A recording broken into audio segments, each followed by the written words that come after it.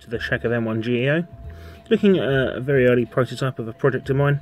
It's going into a 1 kilowatt LDMOS 2 meter amplifier, and it's a power and SWR meter.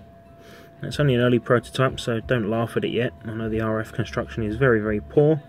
It's all unscreened, but just thought I'd give you a quick show of what I'm doing. So it's using a cheap Chinese Arduino and LCD shield. I'll use something a bit better when I come to it. It's all running from a noisy USB supply from my PC. You can see the keyboard behind it. So I've got 4 wires coming in, ground and 5 volt, which I'll explain in a moment. They're powering an op-amp, and the forward and reflected wires, they're going into analogs 1 and 2, which you can see down here.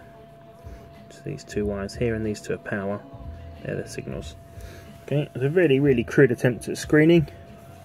It's just some really sort of metallized plastic, and then this horrific kludge over here. So this is a Whiskey 6 Papa Queen Lima low pass filter and dual directional coupler.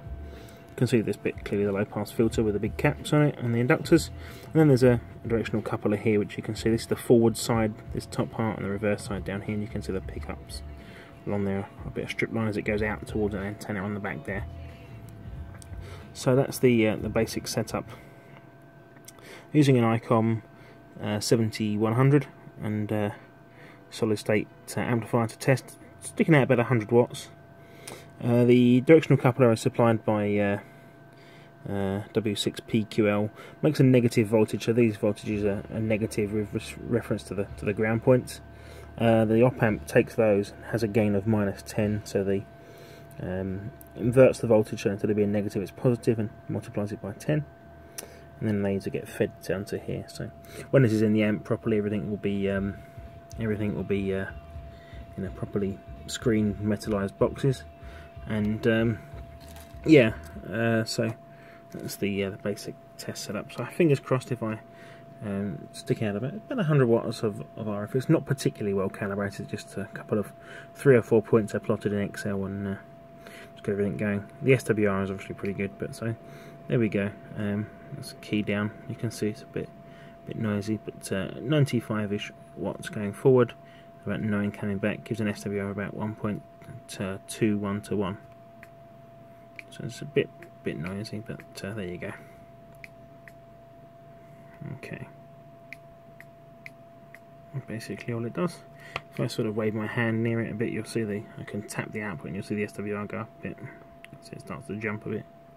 So I put my hand near the directional couplers. And there you go. So that's the reflection of it. That's the project so far. Okay.